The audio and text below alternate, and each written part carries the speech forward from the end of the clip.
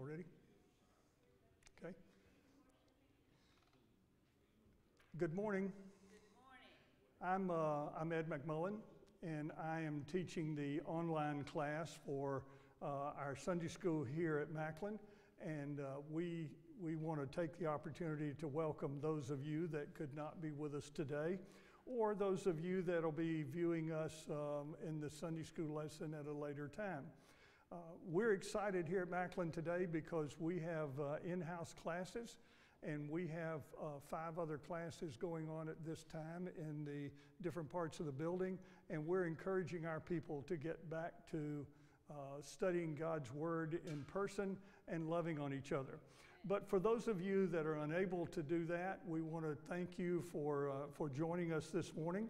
And I want to continue sharing some thoughts with you that God's laid on my mind about His Word being true. Can we trust it? And what does the science say around us? And how does it compare with what we would expect to find from God's Word? Let's start with a word of prayer today. And Father, we thank you so much for letting us share in your Word. Father, I thank you for all of those that have been able to come back today. I pray for those that are watching today that can't come back at this point. We pray that they will be able to soon.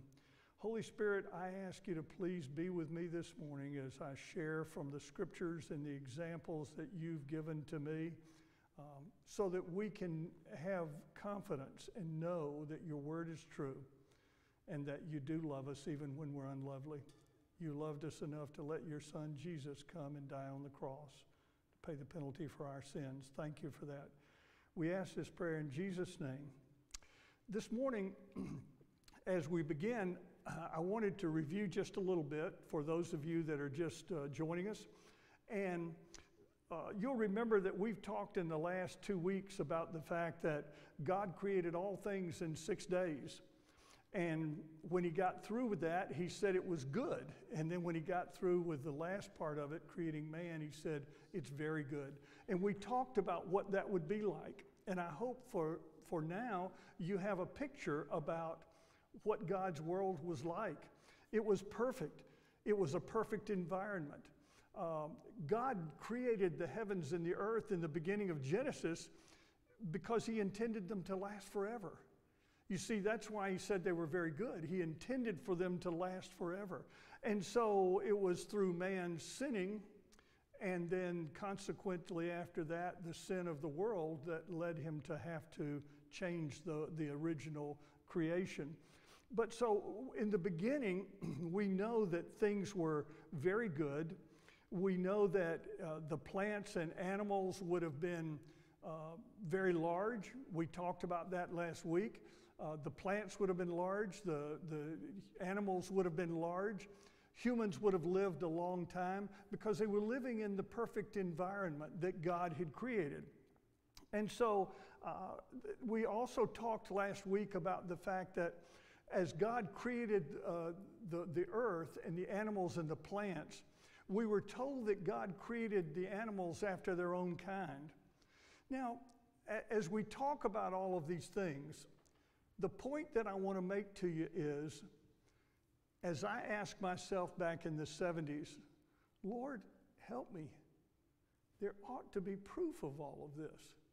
You see, all the way up through my elementary education and my high school education, and all the way through my college education, and all the way through my first 8 years or so of teaching 9th grade geography and some other classes in social studies in the high school, I didn't see the evidence. I never saw it. Nobody pointed it out. So I didn't know it existed. And what I'm finding is, here we are in 2020 today, and for the most part, nobody still has ever pointed it out to you. And so one of the things that I want to share with you in these lessons that we've had come up and the ones in the weeks to come, and by the way, we've got some really exciting lessons coming. Next week will be a real good lesson, not that today's is not, but we'll talk about that at the end of the class today. But as we look at this, what we want to ask the question is this: is the Bible a science book? Well, I've always heard people say, now look, it's not a science book. It wasn't intended to be a science book. It wasn't intended to be a history book. It was intended for God to be able to speak to us. Well, I'm here to declare to you today, 100%, it is a science book. Okay? It is a science book. It was intended to be a science book. And the author that wrote that book had no error. And so, just because it says something that you don't understand, that doesn't make it not true. Amen. You see, there are so many things, and we're going to talk about some this morning, that in the past people didn't think that they were true. And as a matter of fact, they thought the Bible was wrong scientifically. But as we've gone through history, there's never been a time when any scientific statement that was ever made in the Bible has ever been proven to be wrong. Okay? That's the assurance that you and I can have. Now, as we talk about the Bible, the one thing that I want to call to your memory is 1 Thessalonians 5:21. 1 Thessalonians 5:21 says, test all things and hold fast to what is good. As Pastor Mike says all the time, test him. What I'm saying to you is this. Margaret, my great researcher and assistant, my wife, she has been invaluable in these studies because we have spent the weeks as we've gone along and prepared these lessons, and she's helped me get the slides together. She's helped me do some of the research and all. And one of the things that we've been doing is this. We've been looking up all of the statements that I'm going to make to you. Because what I want to do is I want to say to you, test me. Test me. Look it up. If I'm wrong, tell me. But in God's word, God says to us over and over, test me. God says, test all things and hold fast to that that's good. And so as we look at this, you and I know, I was reminded this week of the Bible. B-I-B-L-E, that's the book for me. I stand alone on the Word of God, B-I-B-L-E. That's probably the closest you're going to ever hear me get to being in the choir. And it's the message of the song. You know, as I used to tell my granddaughter when she sang, and it was beautiful, but not always. But I said to her, when you sing, Gandhi hears angels sing. And when you and I sing, God hears our heart. Amen. He doesn't hear what comes out of our voice. Thank goodness for that. So the question I want to ask is this. Can you imagine the opportunity that you would have to sit down with some famous inventor and talk to him about the inventions that he'd made? And I came across this week. Can you imagine if you had the opportunity to sit down with Leonardo da Vinci? Now, most of us are very familiar with Leonardo da Vinci. He was one of the most brilliant men that ever lived. Here's some of the things he invented. He invented the parachute. He invented the diving suit. He invented the armored tank. He invented the machine gun. He invented a robotic knight, you know, like King Arthur's knight. And he also invented that fabulous flying machine. Wouldn't it be neat to be able to sit down with him and talk to him and say, how did you come up with that idea? What was going through your mind when you created that? When you developed the first flying machine, what was going through your mind? Did you ever anticipate what was coming and all? And so that's what God's word is. It's a sit-down interview with the three that created the earth.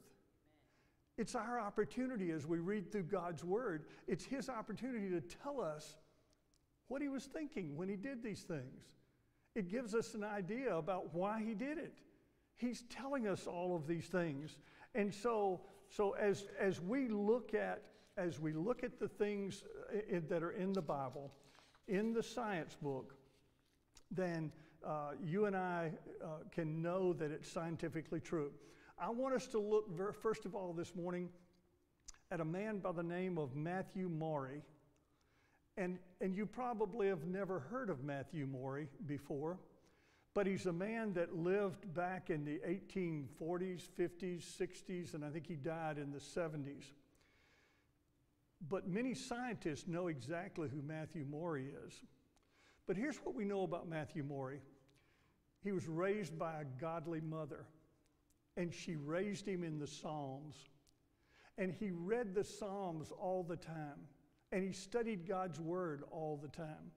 And it was later in life that he became a scientist. And as a scientist, he began to read God's Word. And as he read God's Word, he began to see statements that were made in God's Word. And so as he read those statements, God spoke to him. And he was able to see scientific principles that had never been seen before. Now keep in mind that he's reading these scriptures in the mid-1800s. Mid-1800s, because civilizations by that time had been around for about 4,000 years maybe. And so a lot of scientists had come, and a lot of them had a lot of ideas. But here are the scriptures that he came to. The first one we want to look at is Job 38:41. And it says, "Who provides food for the raven when its young ones cry to God and wander about for lack of food?" You see, he read that scripture and he said to himself, God takes care of his own. He created the animals and the birds and the fish, and he takes care of them. And he began to look at the oceans, and he began to see God's provision. I don't know if you have ever been to New England, and off the coast of New England, you can see on the map here that just off the coast of New England in the northeastern part of the United States, you'll see what is known as the North Atlantic Drift. Now that's the Gulf Stream that comes down from the warm Gulf of Mexico, and it goes up along the coast. Well, you see, they didn't understand about that. But he looked at it and he said, God must be providing for these. Do you know why that's important? Because if you didn't have the North Atlantic Drift going up, the cold Arctic temperatures coming down from the Arctic Ocean, those waters would be much colder than they are today. They're very cold. But because of that, it brings an abundance of seafood up along that Gulf Stream. And because of that, they have an abundance of codfish. They have an abundance of lobsters. And those whales that are there, they eat that abundant codfish. You see, because of the warm temperatures coming up, God has provided a mechanism for being able to provide food for all of the fish that live in that area. And so he came up with it, and he said, somehow God has preserved these animals. God has brought these things from the warm waters. He was the first one to realize that the Gulf of Mexico stream goes up and becomes the North Atlantic Drift. And then, in addition to that, in Ecclesiastes 1:6. In Ecclesiastes 1:6, it says, the wind goes toward the south, and it turns around to the north. The wind whirls around continually and comes again on its circuit. You see, he read that, and he had an image of the wind currents. They didn't know about the wind currents. He was the one that came up with the idea, and he began to observe, and he said, the winds ought to go around because God's word says they go around. They should go around. And so he began to monitor that. He was a seaman. And he began to monitor those things. And he began to make notes. And he began to talk to sailors. And he began to get information from them. And gradually he did that. And you and I know today, when our storms come, where do they come from? From Africa. You see it in the Caribbean today. And the winds blow across this way. But you'll also see from this map that what happens when it gets to the mid-latitudes? When that storm hits the coast of the U.S., what's going to happen? It's going to turn and come back toward Georgia. And then those storms go out to sea, and then they go back down, and they come around again. The interesting thing is that when you go down to South America and you see that the winds come near the equator, they come in this direction, and then they go back. They're in the opposite direction, the northern and southern hemisphere. Well, he's the one that came up with that idea. And he came up with it because it says the wind goes toward the south and it turns around to the north. That's exactly, God was describing the wind cycles. He was describing that. And then in Ecclesiastes 1:7, it says, all the rivers run into the sea, yet the sea is not full. To the place from which the rivers come, there they return again. Now, you and I have read scriptures like this so many times. We read these scriptures and we just roll off our tongue and we say, no. But he looked at it, and the Holy Spirit gave him the ability to picture what was happening. And so, do you know what we have as a result of this? We have what we call the hydrologic cycle. Well, people didn't understand that. But you and I know, if you see what happens is that the water in the ocean evaporates and it goes up, and then because of the winds, it moves over the land, and then when it cools off, then it falls back down as some form of precipitation. And it flows into the rivers and the underground streams, and then what happens to it? Flows right back out to an ocean, doesn't it? Well, what does the scripture say? All the rivers run into the sea, yet the sea's not full. To the place from which the rivers come, there they return again. You see, the hydrologic cycle. God was telling us. He was telling us about the hydrologic cycle. This was before anyone even knew what happened. But God described it in Ecclesiastes 1:7. And then in Job 28:25, in Job 28:25, he says, to establish a weight for the wind and apportion the waters by measure. You see, he's the first one to come up with the idea of the barometric pressure, the fact that air has weight to it. Now, we know that prior to the flood, the weight was greater than it is today, and we talked about that barometric pressure and the increased pressure, what effect it has on healing in the body. We talked about using the increased pressure for healing of wounds in the wound centers today.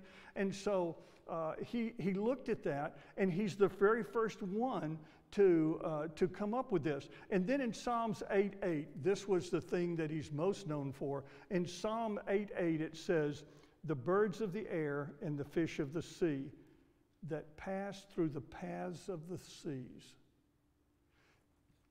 I couldn't have gotten it. I couldn't have gotten that.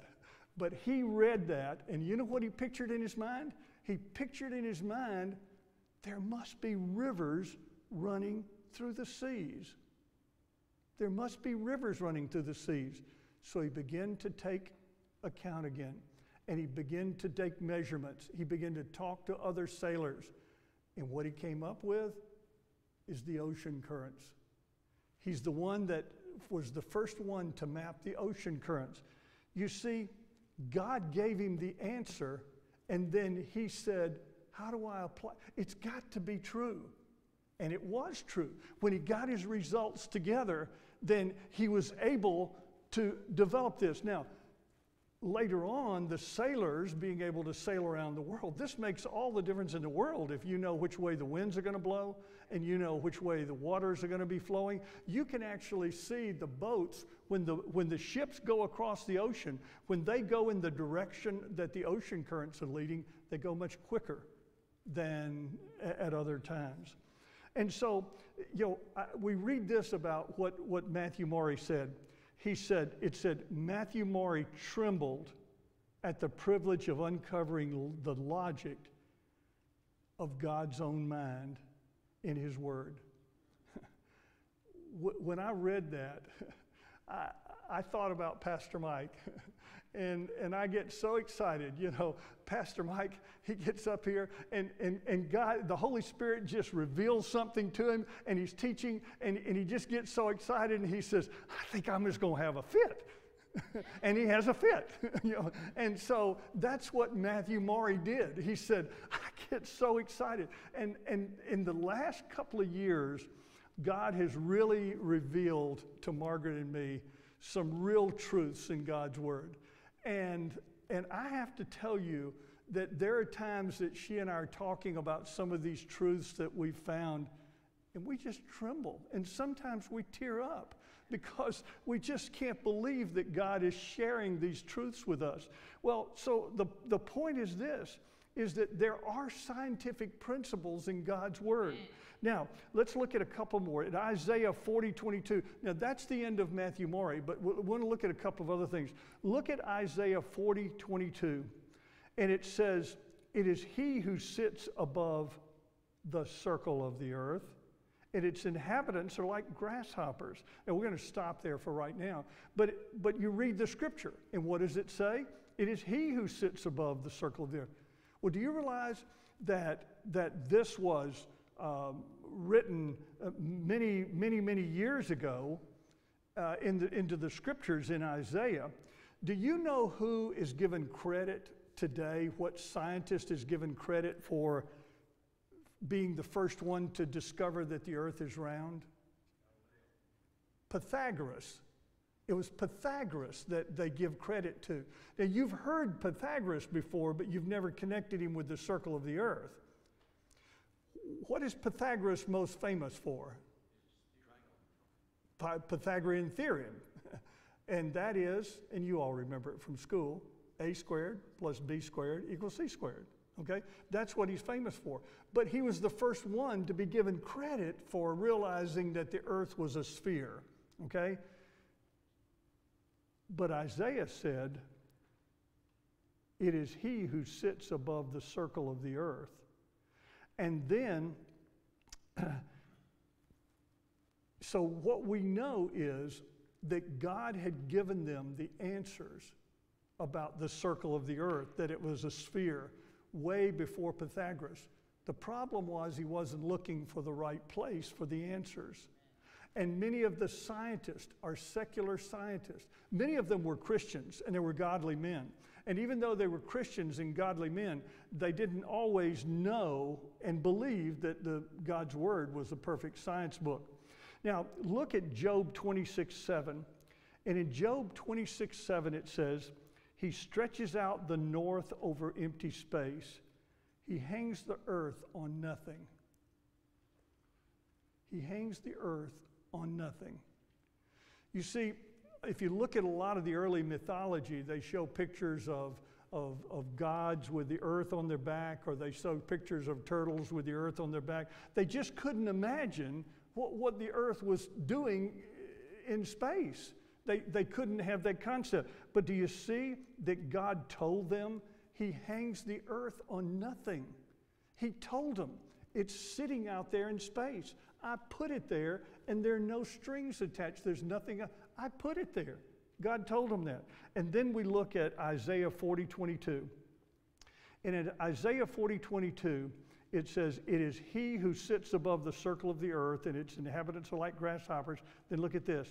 Who stretches out the heavens like a curtain, and he spreads them out like a tent to dwell in. He stretches out the heavens. Do you realize that it's only been in recent years that we discovered that the universe is expanding? Universe is expanding. Now, we don't know how far, we don't know how long, but we know from the beginning it's been expanding. How do we know that? Well, first of all, God's Word says he stretches out the heavens like a curtain. Now, so often we read those things and we say, I don't get it. I don't know what he's talking about there. Well, you know, hey, he's telling you he stretched out the heavens like a curtain. You know what astronomers today have figured out, and what Einstein figured out? Einstein figured out in relativity that the universe is expanding. You know, we're getting ready to go on a trip here in in a couple of weeks. Margaret and I are, and we're going to take her mom and Karen with us, and we're going to go out to Utah. And we're going to leave here at 3:30 in the afternoon, and we're going to get there at 4:30 in the afternoon. Okay? 4-hour trip, we're going to get there in an hour. Okay? And so with the universe expanding, it gives us all options that we don't understand. Now, do we understand all about that? No, we don't. We don't understand it. But what we do know is that God told us that the universe is expanding way before the astronomers of today realized that it was expanding. So I want to turn and look at one more thing this morning while we have time. And this one to me is another really important concept. We come to the idea, we've talked about creation, we talked about the kinds of animals, and I told Pastor Mike that I hope they don't try to run me out of the church, but I'm going to make some statements today that I feel very compelled to make. And that is that,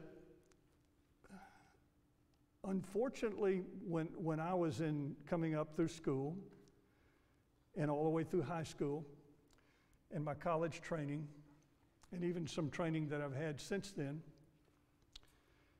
they were wrong. They taught me false information. Your kids in school today and your grandkids in school today, at the fine schools, and I taught in the schools around here, so I'm not disparaging the schools, but we're teaching kids false information. You see, the question comes up, did man come from an ape? You see, according to scientists today, do you understand that your kids are being taught in school that we came from an ape? Okay? I go back to the things that it said in the beginning. In Genesis 1:20 and 21, it says that God created the birds and the animals in the sea and on the land after its kind. Then in Genesis 1:24 through 31, God said he created all of the creatures after their own kind. And then he created man in his own image. And then in Genesis 2:7, God said that he formed man from the dust of the earth and he breathed a soul in him. We're told that God created man. It didn't say anything about God taking the animals and developing one type from another. Man came from God. We had a picture, I don't know if we can get that one up here or not, of the Sistine Chapel. Well, we looked at this, and this just really spoke to Margaret and me. This was Margaret's idea. She came up with this, and I just looked at this, and it tears me up because that's what happened. God created man, and then he just breathed into him in life, and we're different. We're not an ape, but that's what we're being taught.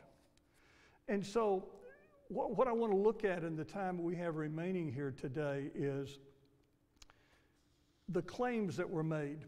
I went back, and I was fortunate enough, when I was in school, I had to buy my textbooks. And this was my textbook from my 9th grade ancient and medieval history class, okay?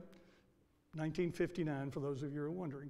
And so I was there, and I went back and I looked in my book. And in my book, it talks about what sort of people were the first human beings. And it says some of them were found around Lake Victoria in Africa. Some were found near London, England. And there was a jawbone, and not a very human-looking one, remains of the Heidelberg man.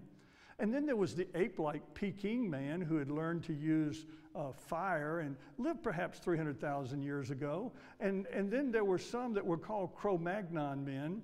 And so I studied all those. They're in my notes that I took in those classes, and I learned them. And today, when we look at those, and I want us to very briefly look at a couple of those. The Java man was the first one, and in 1892 on the island of Java, a paleontologist found a thigh bone. And then a little bit further away, he found a large skull cap. And then in another spot, he found 3 teeth. They were all about 50 feet apart. But he found all of these, and he said, this is the missing link. He said, this is the missing link. Well, jumping ahead, in spite of the fact that a leading authority had identified 2 of the teeth as those of an orangutan, and the other one was a human tooth, Java Man has been renamed now. They didn't say they were wrong, but if you'll go back and look in the history books, if you'll go back and look in the newspapers, this is it, Java Man. We found the missing link. We can prove that man came from an ape. And so the Java Man was it. Well, you never read in the paper that they discovered that Java Man was a combination of bones from different animals that existed on that island at that time. And this was really a jawbone of a fully human person. And then the Peking Man. The human fossils were initially attributed by the Canadian anthropologists to the species, I don't want to go into it, and then later in the 1950s, these fossils were included in the, to be walking upright, the Homo erectus. And then it says, for a long time, the idea was held that these species were a direct ancestor of modern humanity. And all the human fossils found in what we call the Far East are directly related to them. Now, there have been several recent studies to point out the differences among these fossils are just differences in human characteristics. The DNA proves that they were humans, but they look different than other humans, okay? And then the Cro-Magnon man, the one that was mentioned in my book, it says that the first people who had a skeleton that looked anatomically modern, and they lived in Europe, and they found that the Cro-Magnon man was actually a modern European man, and it was genetically a human. But again, in my textbook in 1959, it talked about the Cro-Magnon man. This is the missing link. We found it. This is the missing link. And then we go to the Neanderthal man. That's one that you're maybe more familiar with than the others, but the Neanderthal man is the one that you see that they discovered the bones around 1911 to 1913, and they saw that the skeleton of it looked like it was bent. Well, what do they tell us that happened? What they tell us happened was that apes were walking, and they were walking on their knuckles, and their legs were bent in, and they walked, and then after a while, they reached a point where they began to straighten up, and then they walked straighter, and then they walked straighter. And so, hey, this was perfect, because he had the brain that looked like a human, but he walked like that. Have you ever seen any humans that do that? Yeah, you see older people, and sometimes I do. That's exactly right. In recent years, they've discovered by doing other tests that are available now on the Neanderthal man that he had arthritis. Yep. And they found that because of a vitamin deficiency in the group of people that lived in that area of Germany, that they all had the same ailments. And so as a result, when you look at their bones, they are human beings. They have the mind of a human. But they walk like this because they've got arthritis and they can't straighten up. A whole group of people had it because it was a vitamin deficiency. We know that. Do you ever remember reading anything in the paper where the headline said, Neanderthal man proven to be man with arthritis? No, but when you saw the headlines before that, no, the headlines were there. And then we come to the Piltdown man that was found in England, and they found that, and they found the skull was called the Piltdown man, and it was considered a major find. Well, later on, the skull cap was actually fully human, and the lower jaw fragments that they found, including the teeth, were found to be from an orangutan. But when he found those bones, he said, this is it. They all go together. See, it's part orangutan and it's part human. And the newspapers picked it up and they put it all over the papers and everything. And then it was years later, after it had appeared in the textbook, Piltdown Man is the one you're looking at. The Piltdown Man, it was discovered that the jaw had been treated chemically to make it appear to match the skull. It was a hoax. It was done as a hoax totally. And yet you never read that the Piltdown Man, the missing link, was the one. And then we look at the Nebraska Man. In the Nebraska Man, in Nebraska in 1922, Harold Cook found a single molar tooth. Okay? Single tooth, molar tooth. And he took it to the paleontologist at that great American Museum of Natural History. And he told him, this is the tooth that belongs to an ape man. And then he went to the illustrators at the London News and he had them draw an artist conception of what this man and his mate must have looked like. He had a tooth. And he had them draw what he thought that person looked like. And they spread it all over the London News. And when they spread it all over the London News, it was published in June of 1922. And I tell you those dates because, test me. Go back and look it up and see if I'm telling the truth. And as it was published in 1922, that was, and it was a 2-page spread, missing link. The Nebraska Man. We got it, okay? Right after that, the Scopes trial in Tennessee came, the monkey trial between Clarence Darrow and William Jennings Bryan. And you know that the idea was in that trial that they put a science teacher on trial because they passed a law that said you can't teach evolution in the schools. And they had the trial. And the whole intent of the trial was to put fundamentalist Christians on the public display and say to them, you really believe this? You really believe God created all this in 6 days? Where did they get their wives if that happened? What happened to the dinosaurs? And they asked and they were trying to embarrass them, and they did. And they did do that. Now, I don't think you ever read the rest of that story about the Nebraska Man, but they found that tooth that he made the drawings from came from an extinct pig. It was a molar tooth from a pig, an extinct pig. Now, you never read in the papers that the Nebraska Man was not really a full-fledged, missing link, but he was a man that was made from the pig tooth. Now, you want to know insult to injury? In recent years, because of the ways that in 1972, they found that extinct pig living in Paraguay.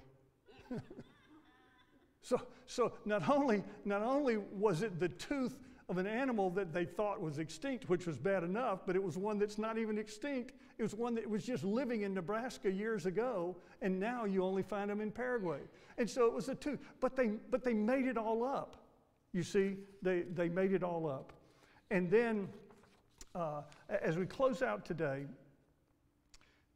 the one thing that I want to come to is, where are we on the missing link today? Here's the final word on the missing link. All through history, the evolutionists have told us that one animal evolved into another, to another, to another, and apes evolved into humans. I'm here today to tell you, 100% certain, they've never found it. They've never found it. They've never found it because it doesn't exist. You see, God told them, you do the animals, you do the next animal, do they look alike? Yeah, they look alike. But they didn't evolve from the other ones. And humans didn't come from apes, because if they did, there would be proof of it. Do you know what happens? You would think that after a while they would give up and say, okay, there's really not a missing link. Do you know what they call them today? They don't look for the missing link anymore. They call them the last common ancestor, LCA. You'll see that, the last common ancestor. And do you know what the argument is today? Nobody argues anymore, I found the missing link. Okay, they don't do that anymore because they know. But you know what the arguments are? The arguments are, hey, you know what? When we find the missing link, this is what it's going to look like. And somebody else will say, you know what? Hey, no. When we find the last common ancestor, the missing link, this is what he's going to look like. Oh no, mine's better than. Nobody is saying we found the missing link, because after all these disasters, but I say to you again, as you look at the textbooks, the ones in the 50s, the ones in the 60s, now let me say, I was taught that in school. I was told to teach that as a school teacher. I knew it wasn't right, but they told me it was right. They told me it was right. When people tell you something, you have to make a decision about whether they're telling you the truth or not. The Bible tells us that we should test all things. And you and I should not only test what our pastor says from the pulpit, according to God's word, we should also test what our Sunday school teachers tell us, even the online Sunday school teachers that tell us those things. And you should test all those things and make sure that they're true. And you will find that God's word is a science book, it's a history book, and it's a book that tells us about the future. It tells me that when the judgment day comes one day, and I stand before God, and he says, Ed, you've screwed up and you're bad. You've sinned. Yes, sir. You're right. Penalty's death. You deserve to die. And his son Jesus says, Dad, amen. He asked me to let my death on the cross, that I didn't deserve to die, pay the penalty for his sin. Exactly. Will you count my death for his? And he's going to say, son, yes, sir. Ed, you're white as snow. That's in God's book. We can believe that. We can take that to the bank. Next week, we're going to look at, you're going to love this one. We're going to look at the dinosaurs next week. One of the things that you're told is the dinosaurs died out 60 million years ago. They died out before the humans came. I want to share with you next week undeniable proof that these folks are absolutely wrong. My researcher has done some fantastic research. Margaret has put together some things that you're not going to believe. So I hope you'll tune in with us next week to check on that. Let's have a word of prayer. Father, I thank you so much for loving us. Father, I thank you for your word. I thank you for the truthfulness of it. I thank you for the medium, and I thank you for those that are in the booth that have made this possible for us. And Father, I just thank you for giving us your Holy Spirit. I thank you for his speaking to me and through me today. And Father, I pray that your Holy Spirit will test everything I say, that it'll be truth. Father, but more than that, I pray that those that are part of your family will hear these things and they'll be reassured that your word is true. We ask this in Jesus' name. Amen.